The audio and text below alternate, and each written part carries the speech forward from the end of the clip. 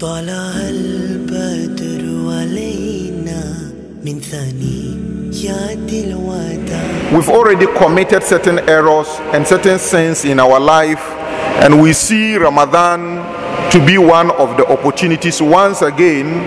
for us to earn the forgiveness of Allah Azza wa Jal. That is true. Man sama Ramadanan imanan wa ihtisaban ghufira lahu ma taqaddama min dhanbi. Whoever embarks on the fasting of Ramadan, believing solely that is a commandment that is coming from Allah Azza wa Jal, and expecting, having the hope of his reward not from any other place but from Allah Azza wa Jal, indeed definitely shall be forgiven his sins, the past ones. And man qama Ramadanan imanan wa ihtisaban, whoever also stands up in the night and embarks on prayers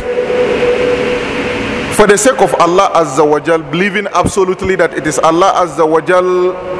that has commanded him to embark on so many worship in this month so as to get his reward from Allah Azza wa Jal, then indeed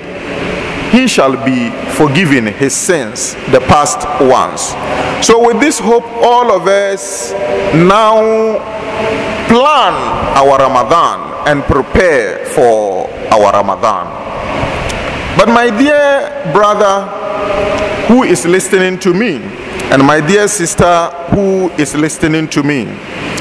indeed, if we understand the concept of Ramadan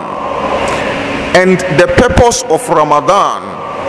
as enshrined in the Quran, then definitely